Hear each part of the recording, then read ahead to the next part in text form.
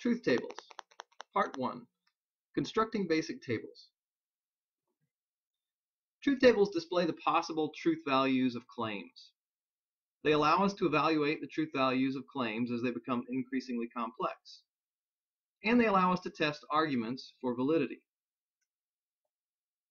In classical sentential logic, we assume that claims at any given time have only one of two truth values, that is, true or false.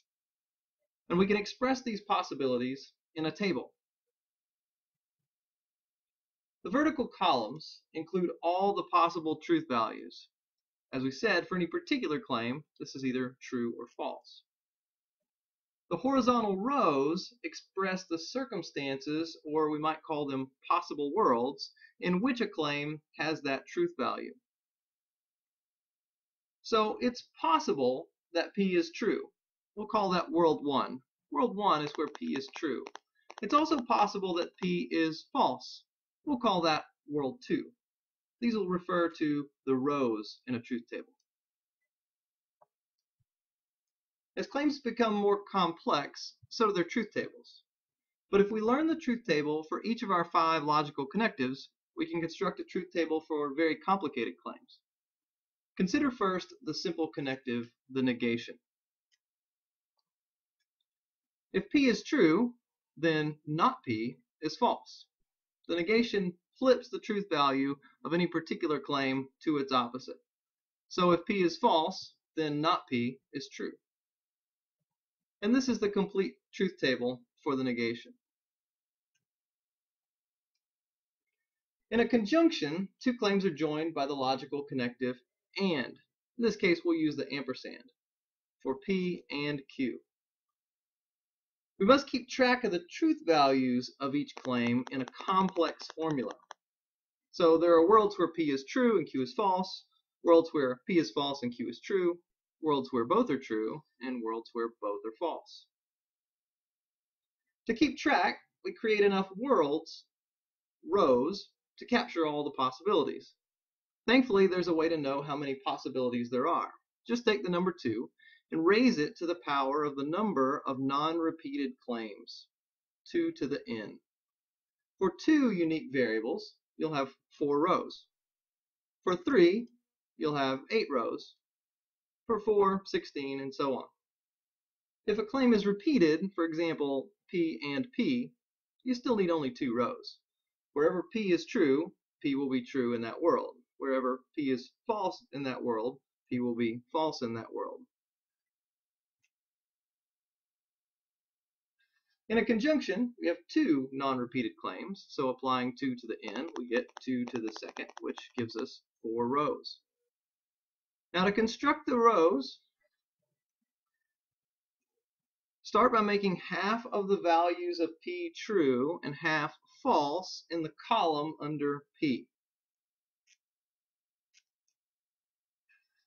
Then, under Q, take half the set of truth values under P and make half of those true and half false under Q. So, for the set of trues, make 1 true and 1 false under Q. For the set of falses, make 1 true and 1 false under Q. The last column of every truth table will have alternating truth values, true, false, true, false, true, false. Now we apply the operator AND to these claims. So just extend the table out to the right, expressing the conjunction P and Q. Now in the world where both P and Q are true, the conjunction P and Q is true. And you can show this by placing a T under the logical connective. Now this is fairly intuitive. If it's true that I'm looking at a computer and it's true that I'm drinking coffee, then it's true that I'm looking at a computer and I'm drinking coffee. But in every other combination, the conjunction is false. If it's false that I'm drinking coffee, then it's false that I'm looking at a computer and I'm drinking coffee. If it's false that I'm looking at a computer but I am drinking coffee, it's still false that I'm looking at a computer and drinking coffee. And this is the complete truth table for the conjunction. Once we see how these tables can be constructed, we can move more quickly through the other three operators. In the disjunction, only one disjunct has to be true for the whole disjunction to be true. But if both are false, the disjunction is false. So if I'm either looking at a computer or drinking coffee, then that's true even if one of those is false. So if it's true that I'm looking at a computer but false that I'm drinking coffee, it's still true that either I'm looking at a computer or drinking coffee. The tricky one here is the first world, where they're both true. We often want to say that a disjunction or an or claim is only true if one of them is false. But in logic, we're not going to use it that way. We're going to use what's called the inclusive or. In an inclusive or, both of the disjuncts can be true for a true disjunction. So as long as one of the claims is true and a disjunction is true, but even if both are true, the disjunction is true. Because if I'm looking at a computer and drinking coffee, it's also true that either I'm looking at a computer or I'm drinking coffee. But if neither are true, if I'm not looking at a computer or drinking coffee, then it's false that either I'm looking at a computer or drinking coffee. The conditional probably has the least intuitive truth table. In fact, there's only one way that a conditional can be false. That's if the antecedent is true and the consequent is false. So in a conditional, the claim prior to the operator is called the antecedent. The claim after the operator is called the consequent. In every combination of truth values, the conditional is true except when the antecedent is true and the consequent is false. This can become clearer when we use some actual examples. So, if you get caught, you will go to jail. Now, this can be true even if you don't get caught and you don't go to jail. It can just be true that if you get caught, you'll go to jail. Now, if it's false that you get caught, but you go to jail for some other reason, it's still true that if you get caught, you'll go to jail. You just might also go to jail for other reasons. And if in fact you do get caught and you do go to jail, it's true that if you get caught, you'll go to jail.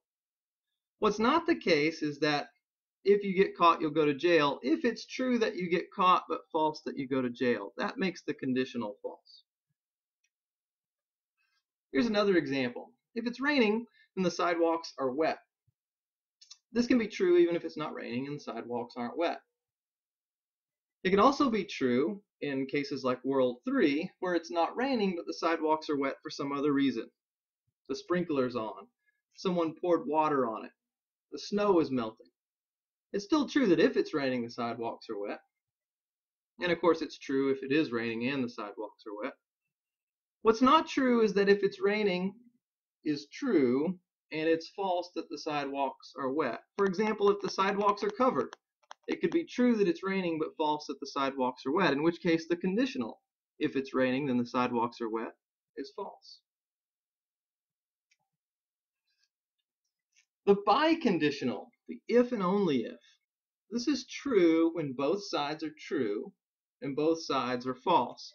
But if one is true and one is false, then the biconditional is false. A couple of examples help to make this clear as well. You're a female if and only if you have 2 X chromosomes.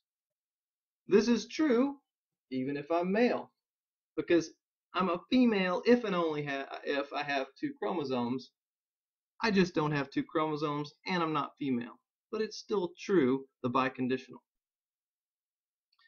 It's also true if you are a female and you do have 2 X chromosomes.